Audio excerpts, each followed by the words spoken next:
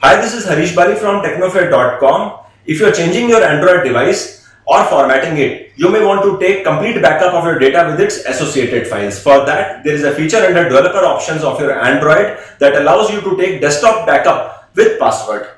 This password encrypts your data, so remember it. If you lose your password, you lose your data. You can also take backup of your data without password. Well, the whole process is safe, but I will still urge you to follow it at your own risk. To learn more, watch this video. To begin this procedure, first thing we need to do is to download the Android SDK Toolkit and install the same. Downloading link is given in the description below. Let me download the same.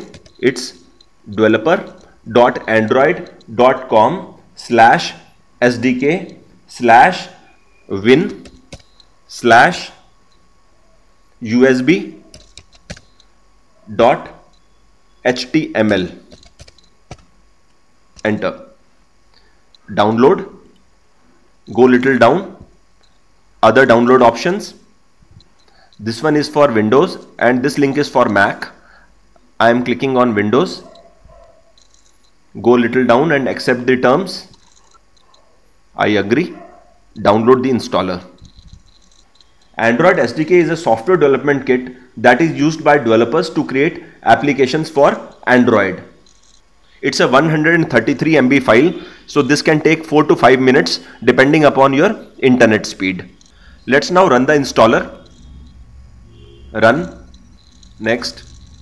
At this moment, you will need the Java SE development kit. While I have got it on my system, if you don't have it, please look for the link in the description below. Next. Install for anyone using this computer. Next. It's saving it under C. Next. Install. Next. Finish. We need to now run the SDK Manager. For that, let's go to the program. That's on C drive. Program files, Android SDK folder, and this is the SDK Manager. Open this and run the application.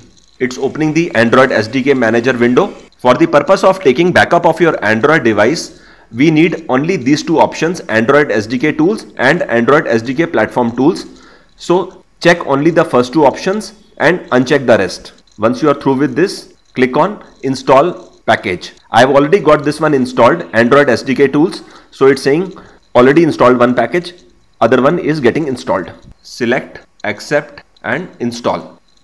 Don't close this window until this completes. So let's close all these windows and go to computer. Click right and then properties. Go to advanced system settings from the left hand side navigation. Environmental variables. Look for the path. This is the path. C program data Oracle and now edit.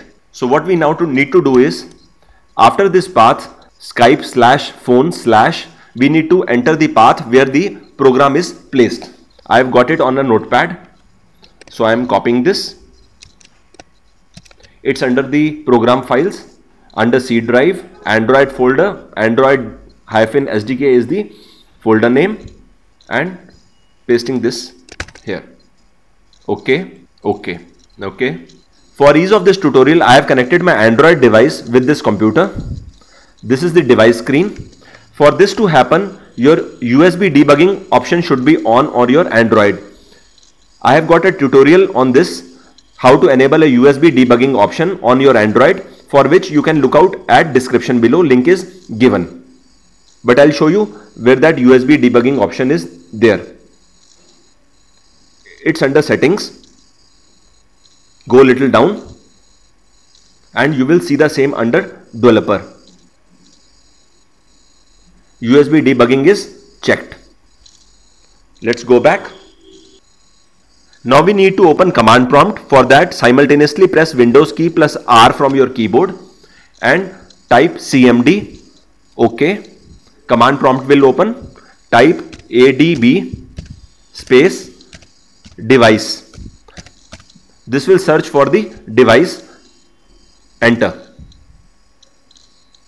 Now to take backup, enter the command adb space backup space hyphen all all space hyphen apk space hyphen f space backup dot ab, enter.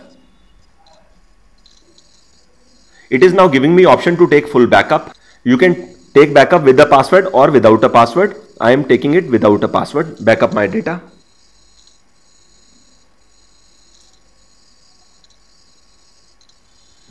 Let's go to the command prompt. This is showing now unlock your device and confirm the backup operation. C:users Dell. This means this is the path of backup. It's under the Dell folder under users and C drive. This means that backup is successfully done. Let's have a look. Computers, C drive, users, Dell. This is the backup file, backup.ab. So this backup has been successfully created. Let's learn how to restore the same. Once you are through with formatting of your phone, connect your Android device with your computer using USB and then ensure that your USB debugging option under developer options is checked. Go back to command prompt the way we explained in this tutorial and then type ADB device in the CMD dialog box, which will locate the device, and then you will need to enter the restore command, which is ADB space restore space backup dot ab and hit enter. Let's look at the screen.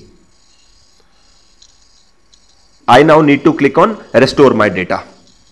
This restoring will take almost the same amount of time it took while the backup was created.